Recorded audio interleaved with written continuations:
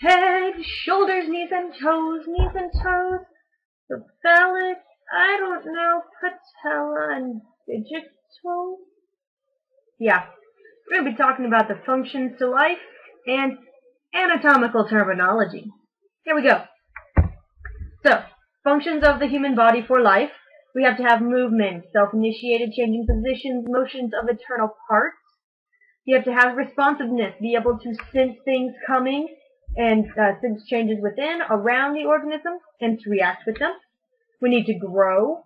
We have to have reproduction, and parents produce offspring and new individuals. Respiration, obtaining oxygen, using it to release energy from our food substances and get rid of waste. Digestion, chemically breaking down our food and getting rid of waste. Absorption, passing of the digestive products, food substances, through the membrane of the body into the fluids. Speculation, moving it all around. Assimilation, changing and absorbing the substances into chemically different substances. And excretion, removal of waste. Yeah, that's what we have to have. So, anatomical terminology. Why do we need it? Well, we need to have precise definitions and meanings. Prevents ambiguity. One standard position and a special vocabulary. So if I wanted to go over to France and or England and or China and or Japan, anywhere, and talk anatomical terminology, we'd be on the same page. Unfortunately, there's a lot of it. So, anatomical positioning, standing straight forward, arms down, palms out. This is how all the descriptions are based on this position. This is the anatomical position. General body organization.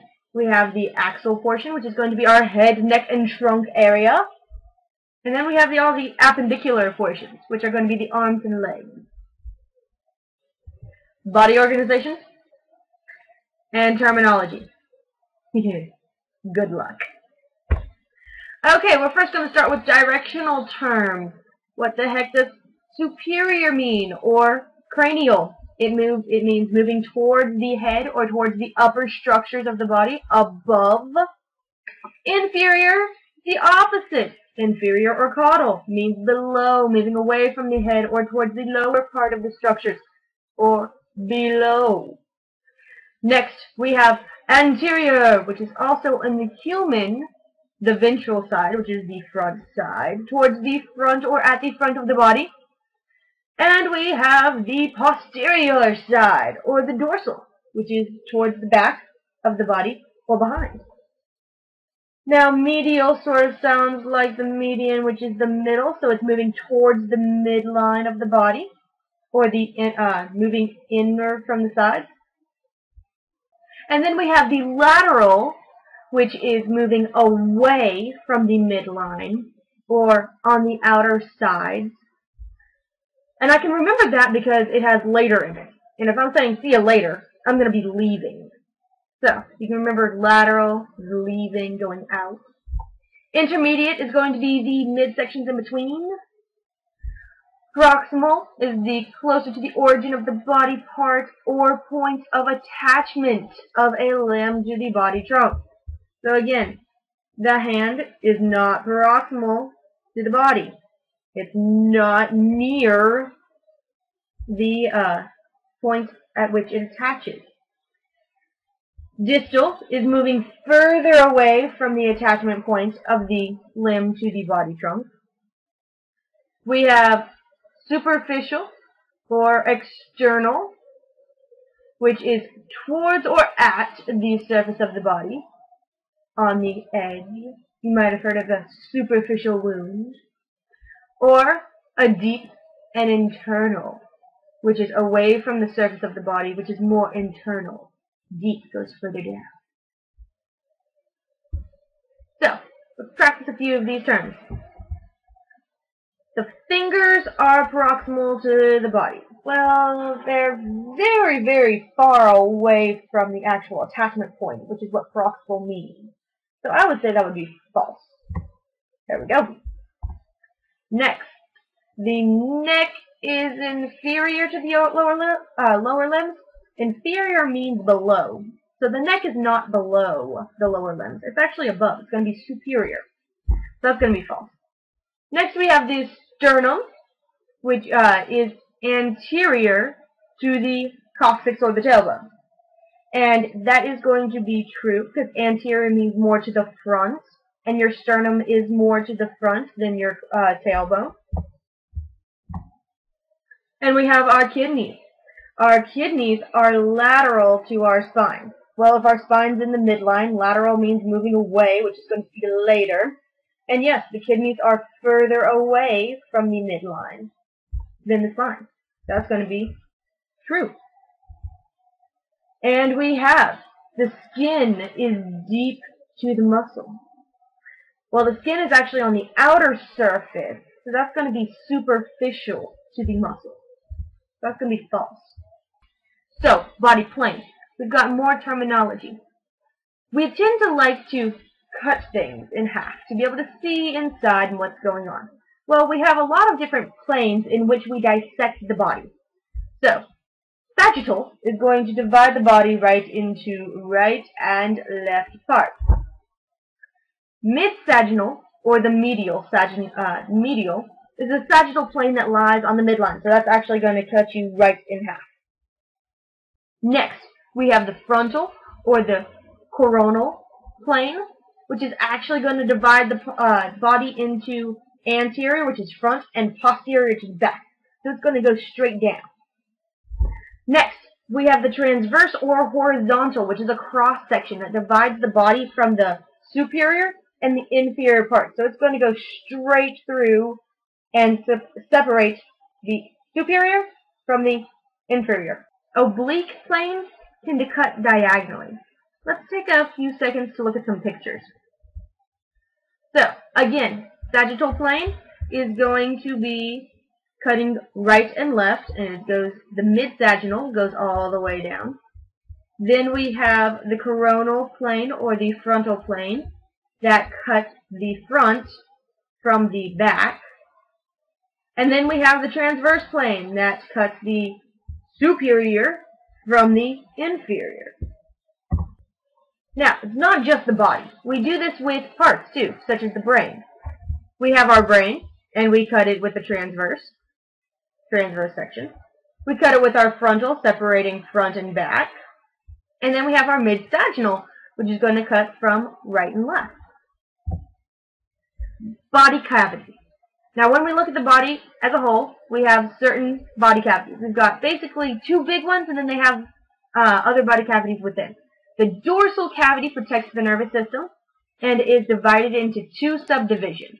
Now, remember, dorsal is going to be talking about further back, the back portion. So this back cavity is going to house the cranial activity within the skull and in cases the brain, and the vertebral cavity, which runs with the vertebral column and encompasses the spinal cord. The ventral cavity houses the internal organs known as the viscera and is divided into two subsections, the thoracic and the abdominopelvic cavities. So taking a look at this is going to be a lateral view or a side view moving away.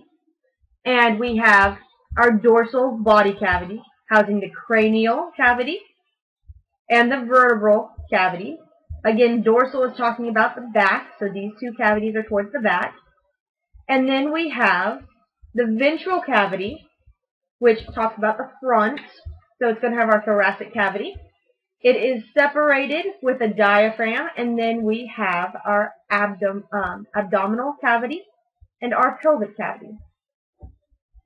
So looking at it from the anterior view or the front view, we have the cranial cavity, we have the vertebral cavity, and then we have our ventral cavities, which is going to be more front, that are going to cover up our dorsal or our back cavities. So these back cavities still continue down, but we have the ventral cavities that are going to cover them up. So we tend to have our thoracic cavity, we have our diaphragm that separates it from our abdominopelvic cavity. Here it shows multiple different other cavities that you may want to take a look at. So inside of the thoracic cavity, it is subdivided into the pleural cavities, the mediastinum cavities, and the pericardial cavities. The pleural cavity houses the lungs. The abdominal pelvic cavity is separated from the superior thoracic cavity and the dome by a dome-shaped diaphragm.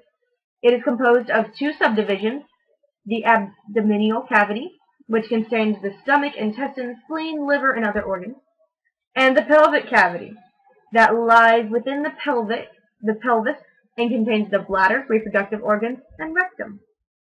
Okay, so now we have the regional terms from the anterior view, which is going to be the front view. So the nasal is the nose, and the oral is the mouth. Cervical is the neck, and the frontal is the forehead. Optical is the eye, and buccal is the cheek.